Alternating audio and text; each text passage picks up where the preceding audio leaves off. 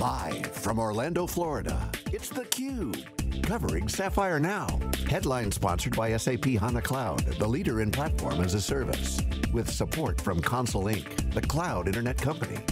Now, here are your hosts, John Furrier and Peter Burris. Hey, welcome back everyone. We are here live in Orlando, Florida. This is SiliconANGLE's theCUBE, our flagship program, where we go out to the events and extract the signal to noise. I want to thank our sponsors, SAP Hana Cloud Platform, Console Inc. at Console Cloud, and Capgemini. I'm John Furrier with my co-host Peter Burris, our next guest, Mike Gallo, Vice President of Global ERP Practice Lead at Capgemini. Welcome to theCUBE. Yeah, thank you for having me. Thanks for coming on. So tell us what you do at Capgemini. What's your job? Sure, so I lead the ERP practice, and the ERP practice is responsible for coming up with new solutions and offers around ERP, focused on cloud and hosting capabilities. I also lead a team of subject matter experts and work in the pre-sales area as well. So you talk to a lot of customers. You see a lot of activity in the marketplace. Yeah. What's your takeaway right now? What's the state of the market from your standpoint? Obviously cloud's hot, they see all the advantages. Public's obviously out, the genie's out of the bottle with Amazon. But you got now hybrid, a little bit harder to pull off. SAP's talking integration, partner ecosystem, certainly APIs everywhere with HANA on the cloud. Microsoft's on stage with IBM on theCUBE, Apple. What's your take on the current customer challenges, your customers' challenges? Sure, I see two main areas that our clients are talking to us about. Number one is certainly cloud, of course, right? Because there's so many different options. I think you laid it out very well there between public, private, hybrid, all these different options around cloud, and clients really need help in understanding what's the right solution for them, how does it fit for them, and really, is it safe to put their enterprise workload, which is very important, like SAP, in the cloud? How do you do that in a safe way? The second area my clients are talking to me about in this context is around SAP and HANA, of course. So HANA, you have to treat it differently, of course, because of the different uniqueness around hosting those certain workloads as well. So clients want to make sure that when they approach HANA, it's done in a certain way that you make sure you take that into account. So how has ERP changed for SAP with HANA? I hear a lot of talk, oh, it's been rewritten. I mean, what specifically has been modernized for their ERP?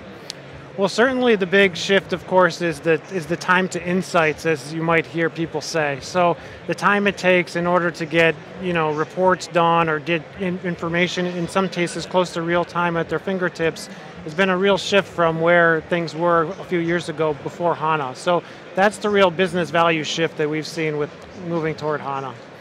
What's getting you excited right now out there? Because you have a lot of tools in your tools chest. SAP, obviously we're here for Sapphire, but it's not an all SAP world. Cloud certainly brings up the question of other point technologies that wrap around from infrastructure, gear, commodity hardware, up through the stack. Well, the things that get me excited are really talking to our clients and discussing what are the right cloud options for them, what's the right hosting solution from an infrastructure standpoint, how can we work with them to really understand where's the value, and it's not a one-size-fits-all, there's many different options to look at. So how can we work with them to understand what is the right solution, what are the right options, and how can they derive that cloud value for what honestly is probably one of their most important IT assets. So you are, to be perhaps a little inflammatory, but you're a canary in the coal mine in certain respects. And by that I mean that you're the lead, you're the arrowhead in many respects. Folks thinking about going from implementation or thinking about going from on-premise to the cloud, are you seeing the same deal flow you used to see? Are you starting to see deal flow go down? Are you starting to see cloud deal flow go up? How does it feel from a person and a practice that probably was stood up to do on-premise implementation and now watch that go to the cloud? How's it playing out for your guys? Yeah, that's a great question. We saw an inflection on cloud, really enterprise type of cloud solutions hosted within our data centers probably a couple of years ago, where mid-market type of clients say, maybe not necessarily enterprise, but mid-market, we're saying, why not cloud a few years ago? but now we're looking at public cloud is coming into the fold as being a potential option, and what other enterprise cloud capabilities are out there. So you're absolutely right. It's interesting to hear what clients are asking us about and which way they want to go, and now we're getting a lot more enterprise clients saying, hey, we want to take advantage of the cloud. We have these legacy deployments that we need to somehow derive value from still, while still looking at what the future's going to bring. And that's where hybrid cloud solutions could come in too. So those conversations are definitely happening a lot more than they did in the past. So your conversations then becoming less of, well, here's the solution, and more of, here's the options, both now and in the future, that this option is going to lead to these future options or these future alternatives. Is that becoming an increasing part of the conversation? Yeah, absolutely, especially when you talk with enterprise clients. They have a vision and they have where they need to be, and a lot of times large corporations, it's not a matter of making a decision and turning on a dime. You really have to set the strategy on where you want to be. We can help them with, here are the options, but understanding what their business reasons are, and then bringing to them potential options that maybe they didn't think of, while keeping in mind where the end state is going to be and where they want to be down the road. So it's a journey in some respects. So Capgemini is a global services brand, like other consulting firms, and you have a stake in how this all plays out. John asked you, what do you do today? What do you want to be doing in 4 years? What will Capgemini's difference be in your area in 4 years, helping bring clients, or helping bring ERP up and running with the cloud and some of the other options? What will your job be in 4 years, do you think? Same thing? Well, I think it will change over time, of course, to be more of an advisor around the services that make the most sense, and bringing those different options to our client and helping them to get to where they need to be. Maybe it's not an on-premise solution in their data center, maybe it's cloud, and helping them come up with meeting what their business objectives are around IT, especially in the ERP space, and how can we do that by saying, looking at more OpEx type solutions, or looking at different other business drivers that we can help them with.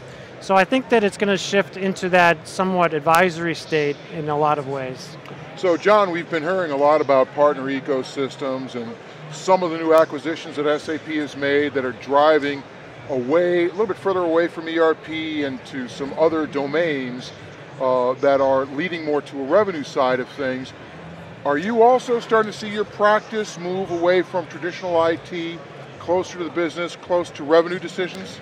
Absolutely, absolutely. We're seeing a lot more integration with, say, digital and things in that nature, where now you're much closer to where the end client is actually clicking a button and buying something or something, and so that's bringing SAP that much closer to the client and bringing the ERP into that portion of the business where you really are in the revenue driving side of the business. So, what does digital transformation mean to you when a customer says, help me with digital transformation? Well, it's really, in my personal view, it's really a way for a company or organization to work much more closely with their end client or their end customer to understand what their needs are and be more reactive in a real-time way to their needs, and in some cases maybe even predict what their needs are to provide that better experience for their clients. So how do you guys combine with the whole VirtuStream product to deliver some transformation? Sure, so we're working very closely with VirtuStream, where a client is looking for enterprise workloads such as SAP, and they really need business level, service level agreements where they need application availability, they need application reliability, application performance guarantees, and working with VirtuStream, we're able to do that. We're also working with VirtuStream around their software tool sets that we're layering onto our enterprise hosted cloud that we have at Capgemini that really gives us some automation capabilities around SAP that we didn't have before. And we're working with them very closely in some regions to partner with them in terms of data centers, where we're pairing up with their data centers and sharing client workloads and really partnering in that way, in a pretty big way. What are some of the critical elements for your customers' workloads in moving to the cloud? What are some of the specific challenges and elements that for the ones that have successfully moved over, what can you take away from that? Sure, well, what I would say is, of course, their ERP is the most critical in some cases to their business, most critical IT asset. So what you really have to understand, and then of course throw into that from an SAP perspective is you've got HANA that you have to take into account, which takes its own degree of complexity that gets added there. And so you really have to look at all the potential options and come up with what's the best fit, and also think through what's the total cost of ownership of this solution, and really think through where's the business going to be in another year, another 2 years, what's the consumption model going to look like, how is that going to be modeled, how can I fit the best cloud sort of scenario or solution to where my business is going to go and that flexibility that I might need. So you really have to think through, what's the next year, 2 years, 3 years going to look like for me to really make those right choices. What's your big takeaway from the conference this year? If you look out on what's kind of happening, I know it's day one. Sure. What's your personal takeaway when you kind of get the aroma of the vibe, and hear some of the announcements, hear the keynotes?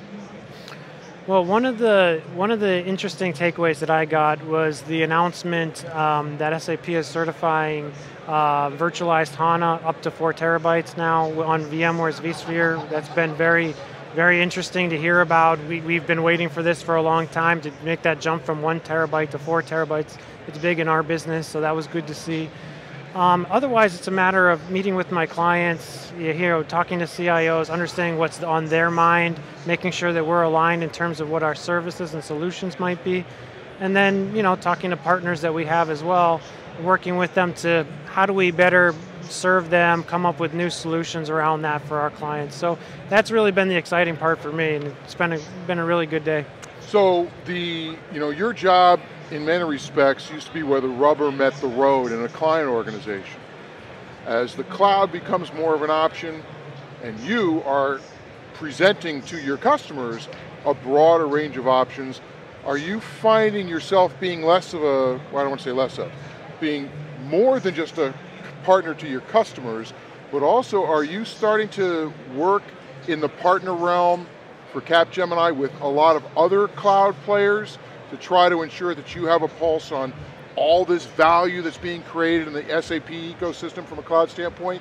And are you part of that process of bringing that into the customer? Yeah, I have to be, right? Part of my role is to understand, what should be in Capgemini's portfolio around ERP and ERP cloud and hosting solutions. So I can't do my job working with clients and advising them on, different options and solutions that are out there without going out there, kicking the tires, understanding what's out there, talking to partners, talking to clients, what are the needs that are out there. And so that's definitely a part of the job, is to really get that feedback and then sort of take that in, take it under consideration, and then build that into our own portfolio to see what makes the most sense for our clients. So it's very important. Mike, final question for you. What's your advice to people out there that are about to contact you or in the middle of transformation or just whiteboarding out options as they start thinking about ERP and going to the next level? Maybe they sat in the fence a little bit, now ready to take the plunge. What's your advice to those people? Well, my advice is to really look deep into the, like I had mentioned, think through what your next 1 year, 2 years are going to look like. Understand what's going to be the right fit for that different solution, and understand what's the total cost of ownership when you look at different cloud providers, different scenarios. Understand that there's a lot of different components and bits and pieces that make up different solutions, and you really have to dig deep into that ROI total package from a holistic perspective. So that's one area I would give some advice. Mike, thanks for sharing your insights here on theCUBE. Really appreciate it. Thanks for joining us. Mike Gallo, VP of ERP Practice Lead at Capgemini. Big technology practice, doing all the heavy lifting, delivering on the cloud. Absolutely. That's the key to success. Thanks for coming on theCUBE, really appreciate it. We are here live, theCUBE at SAP Sapphire, day one of 3 days of coverage. I'm John Furrier with Peter Burris, you're watching theCUBE.